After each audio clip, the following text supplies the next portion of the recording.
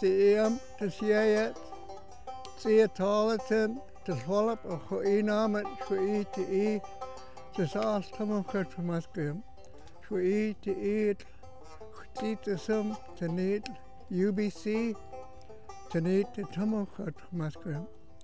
Glock to Shawanas, Kripolano, he Holtimilto, because he looked stuck to Hunas, Netzomo, because we eat to eat. He's the act when a Shawanas set to something, need to swallow. He looks taller, Kamokalip, Kakip, we eat, and now well, he heckness is Shaya, Michael Marker, Colette, Quincy Theatala, to swallow, Kakip, we eat.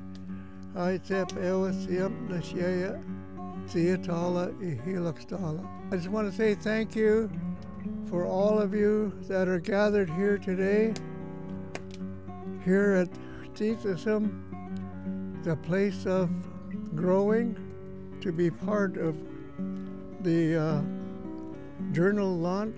And thank you for coming and joining us today for this ceremony on behalf of the Department of Educational Studies at UBC in commemoration of our colleague, Professor Michael Marker. Here today to remember Michael in a way, to call those memories back, right?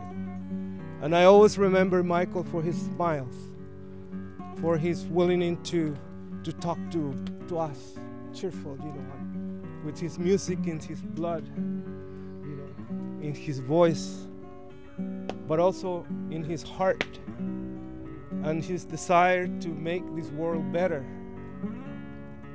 A lot was through education, and he was an inspiration to us to come back to bring education back to the land. I also remember his smile and his work around.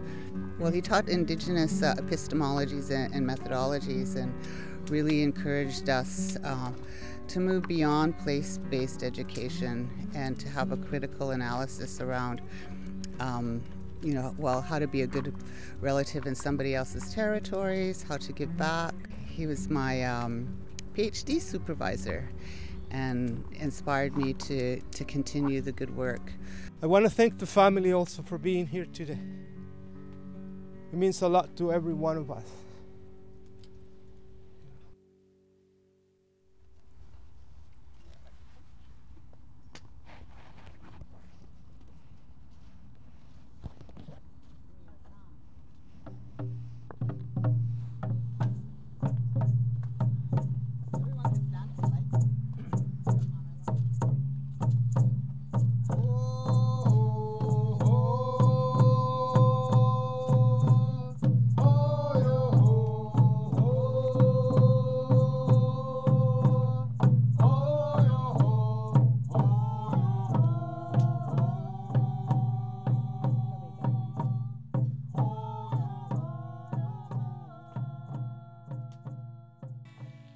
Decolonization was a goal right from the beginning for us as we embarked on this publication. In fact, it was the aim of the special issue to build what Michael calls a home of deep purposes and deeper connections through a rigorous decolonizing related to exposing the persistence and, as he says, pestilence of technocracy and historical amnesia within schools, communities as a form of reconciliation. The articles of this journal honor not only Professor Marker's spirited scholarship, but the passionate spirit of Michael himself. His writings about the Fraser Delta I found very moving. Being a resident of this area for over 4 decades, there's a misconception among many that reconciliation is about retribution. But through Michael's words, you could feel that togetherness, that it's not about retribution, it's about a coming together. I think decolonization, the journey of decolonization won't be possible if people cannot find common ground.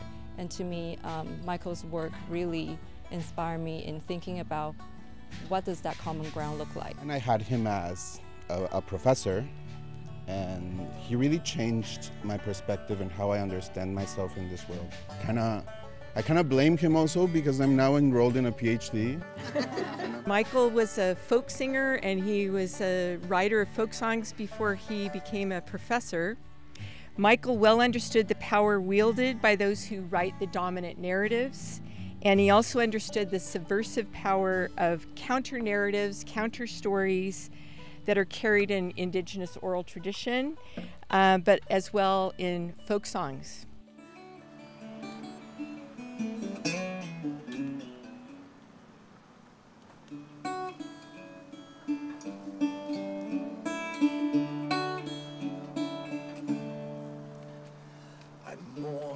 Loss, innocence, I lost the morning too.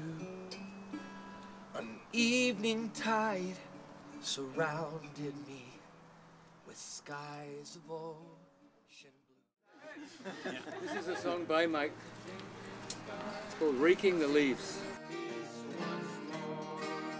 And I say